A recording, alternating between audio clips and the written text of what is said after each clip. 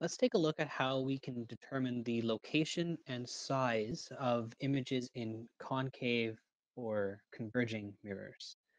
Before doing this, you need to have taken a look at the previous lesson, which was the introduction to curved mirrors.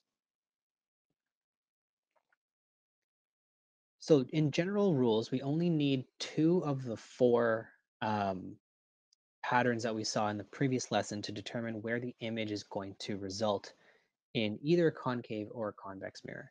So for our concave mirror, we're going to choose just the easiest ones, ones that don't require a protractor, which is the one going through V, and then ones that use easy ideas like coming in parallel and going through F. So those are the two we're going to focus on, and we're going to be able to come up with our SALT table, which is our description of the image based on what we find out. So first things first is we're going to draw our first line, which is going to come from the top of the object parallel to the principal axis, and it's going to make contact with our mirror. Next step is that because that one is coming in parallel, the resultant ray is going to go through our F.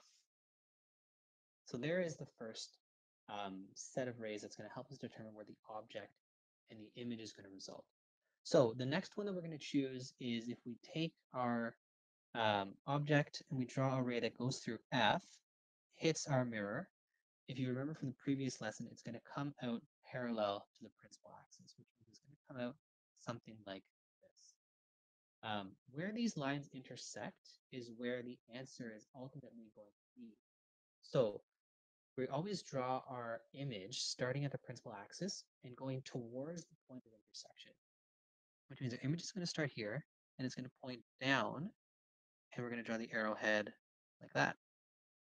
So the last part of a question like this would be, what is the SALT table? Because that is going to characterize the four important characteristics of the image for us. So we're going to compare our image to the object. The image in this case, the size is smaller.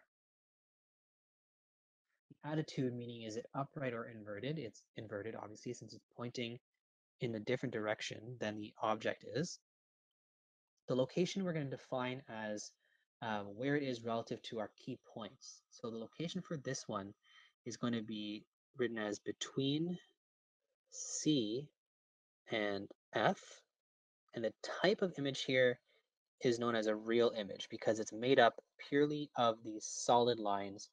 There's no dotted lines like we saw for some of our convex examples in the previous lesson. So what happens now if we move our object to a different location? So our object is now exactly at C and it's intentionally put there. So let's draw our rays here. So the first ray, we recall, comes in parallel to the principal axis, and then it starts at the principal axis and goes through F. And the second ray we're going to draw is going to start again at the object, go through F, and then come out parallel from the principal axis. So in this case, we can see that our object is going to be somewhere around here, and you'll notice it's not quite exactly where I want it to be, and that's just kind of working errors that will happen. It's not exactly where it should be. It should be exactly at C, and if you took a ruler and measured the heights of the arrows, they should be exactly the same. So the size in this case is going to be the same. The attitude is again inverted because the object is pointing down when the image is pointing up. The location is at C, and the type of image is a real image. So again, we're moving our object a little bit closer and closer to the vertex. So in this case, when we draw our principal or our parallel line, it's going to again hit the mirror and then come out through F. The second line we're going to draw is going to go through F and then come out parallel. And you're going to see that the answer is way behind C. So obviously this one, um, we can tell that it's significantly bigger than the previous examples and especially than our object. So in this case, our size is bigger. It's still inverted, so the image is still upside down compared to the object. The location we'll say is beyond, or you can say behind C, and we still have a real image. We will see an example where we have a virtual image later on.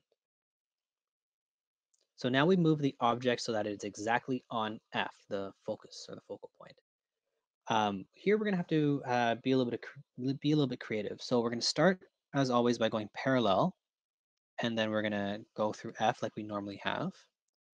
And if you are kind of thinking ahead here, you'll realize that I can't do what I've normally done and draw a line that goes from the object through F and then hits the mirror. It's not possible because I can't draw a line that goes anywhere like this through F and then hits the mirror. So what we're going to do is we're going to pick a different one of our four options. We're going to draw a line that goes from the object through V, our vertex, and then back out again. And again, if you're kind of keen-eyed here, you'll realize that the red line and the yellow line kind of look like they're parallel. And if they're parallel, they're never going to cross. So, okay, maybe they are parallel, maybe they're not. We're not sure. A way to check that is to just take the lines back a little bit further. So what we'll do is we're going to take the line back behind the mirror just to make sure that we're not crazy and the lines indeed are parallel. So if we drew the red line there and the yellow line there, we can see that, okay, if we follow the same trajectory, yeah, it really does look like these lines are parallel, meaning that they're never going to cross. And that is actually what the case is going to be. So when the object is at F, exactly at F, there's no image. Because the reflected lines are parallel, they never intersect, meaning that we can't form an image. So for your salt table, what you would just say is that there's no image. The fifth and last scenario here is if the object is between F and V. So we're getting a little bit closer and closer now to the mirror. We're going to start as we always do and draw a line that is parallel to the principal axis, and then a line that goes through F. Now it's okay that it crosses the object. We're going to kind of deal with that a little bit later. Next up is what we would typically do is draw a line that goes through F and then goes through the mirror. But again, if you're paying attention, I can't draw a line that goes towards F and then intersects the mirror because I'm going the wrong way. So I'm not going to do that. I'm going to pick up two of our other options. So one of them was if we draw a line that goes through C and then through the object, that it'll just reflect back on top of C again. So we can do that very easily. We can draw a line that goes through C and we can take it back as far as we want to go. And you might notice that, okay, it doesn't look like the red and blue lines are going to intersect. Maybe we've made a mistake, but let's keep going. Let's draw another one where it starts off at the object and goes through V, our vertex, and then again bounces out from V at the same angle. So if you're going to do this, it's really important that you do use a protractor. And we're going to see here that the lines don't look like they're ever going to cross. They're all diverging, meaning they're moving away from each other. So obviously these lines are never going to cross. So what we're going to do for this specific case, kind of like what we did in the previous one, is we're going to take our lines back a little bit. So what we're going to do is we're going to extend our red, blue, and yellow lines all behind the mirror, and we're going to see if maybe that gives us something else to work with. So I'm going to draw these back here, and I've drawn them faintly. I'm going to go over them later and draw them as dotted lines, just so we can see exactly what's happening. And if we've done this correctly, all three lines should actually intersect at one point or close to one point. Now I've kind of cheating a little bit here because I didn't use a protractor. And then what I can do just to make it a little bit more clear is I'll go over these as dotted lines so we can see exactly where the lines are traveling. If you use a protractor and do this properly, you won't have to kind of cheat like I did to get the answer. Okay, so our fake lines, our dotted lines, do indeed intersect somewhere. So that means we can fill out a salt table. So I'm going to draw my object's image right back here. So let's fill the salt table and we'll talk about a couple things here. So the size is obviously bigger. This is a unique example because the attitude is upright, meaning that it's pointing in the same direction as our object. The location, you can say behind the mirror or just behind mirror. And this is where their type comes in.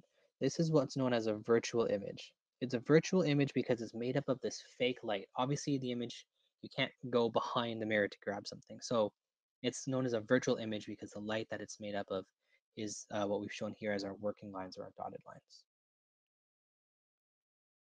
If you want to practice more with the location of the object and the resultant image and all the different rules that we talked about, I would suggest you take a look at this gizmo and explore everything. It's a great way just to kind of see what the patterns are as you move the object closer to the vertex and then further away from the vertex. I highly suggest you take a look at the ray tracing gizmos as it allows you to take an object, move it back and forth, and then see how the resulting images occur based on the location of the object relative to F, which is our focus, and then closer to V and then closer to C. Here's a summary of all 5 of the different scenarios that we've talked about and what their different salt tables look like. You don't necessarily have to memorize this because it's really easy to figure them out as you've seen. You can just quickly draw the image, figure out where it is, and then you can fill out size, attitude, location, and type based on what you've drawn in your picture. Thanks for watching. Make sure you like, get subscribed, leave a comment below, and check out our suggested videos. Make sure you hit the bell icon so you don't miss any future updates.